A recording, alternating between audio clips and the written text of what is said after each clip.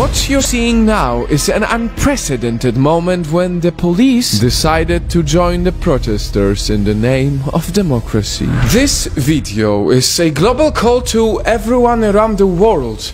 Together we have the power to help the people of Myanmar. On February 1st, early in the morning, Myanmar military detained the president, Win Mint, the state councillor and other senior democratic leaders. This unexpected move was so sudden, the girl in this now viral video had no idea it was happening right behind her.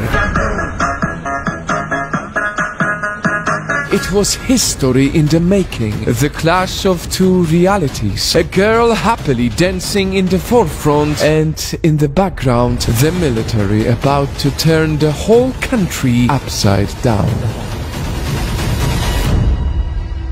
And so they did. After taking over by force, the military declared a one-year state of emergency and handed power to the armed forces chief. 1 year? Analysts believe this man wants to be president. And this is especially concerning because he didn't get any approval from the nation, quite the opposite. It was very recently that in Myanmar the overturned Democratic Party won the elections by 83%. Soon after that, the military, which had ruled Myanmar for so long, claimed there was widespread election fraud. Until now, there is not enough evidence to prove any fraud, but none of this stopped the military from taking power by force. Right now, the ruling Democratic Party's headquarters got raided. The president faces charges for allegedly violating coronavirus protocols, and worst of all,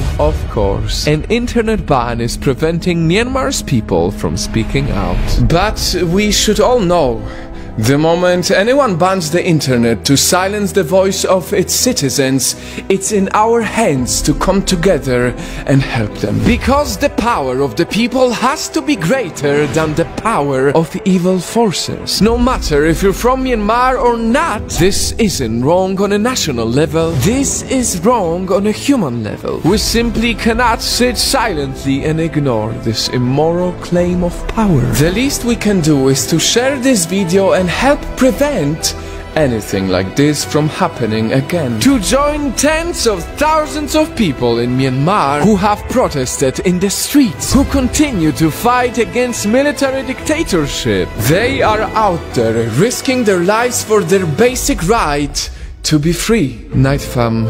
Truth is, the state councillor has been criticized in recent years for defending the military during the Rohingya crisis. Now, the same military that she protected has turned against her. But this is not about that.